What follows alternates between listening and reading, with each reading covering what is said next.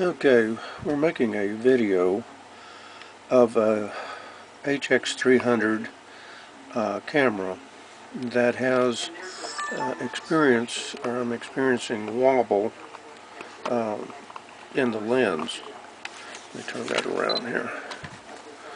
What we have is, I'm not sure if it's really that clear, but if you can tell the hold this down. You can tell that the lens has approximately 30 seconds of an inch play, and it's completely in